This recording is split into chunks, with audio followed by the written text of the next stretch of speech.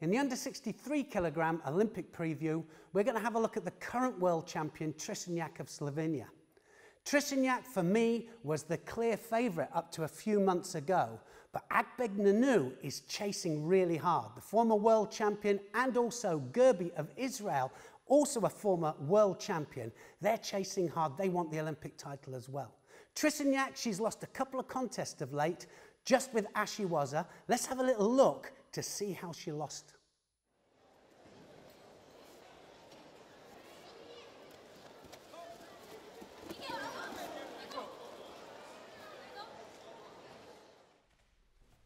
Throwing off the grip can be great, catches people by surprise, but if you don't attack 100% with 100% commitment, you can come unstuck. Trstenjak, the last couple of times against the Japanese fighters, she has come unstuck. And what happens is she attacks off the grip, but it's not 100%. So when she actually comes in for the technique here, she sometimes gets caught as she comes out. And she's not coming in hard enough, and it's not with enough commitment.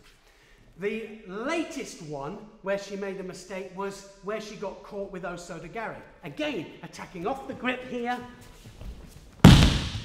And then, as she came out, she was attacked and she was thrown. It wasn't an ippon, but it was enough to win the Japanese the contest. So, attacking off the grip, very important. And it's very important that it's 100% commitment. If it's not, then you can come unstuck. I think Trstenjak has got to be very, very careful with this in the Olympic Games. Every technique she does has got to be 100%.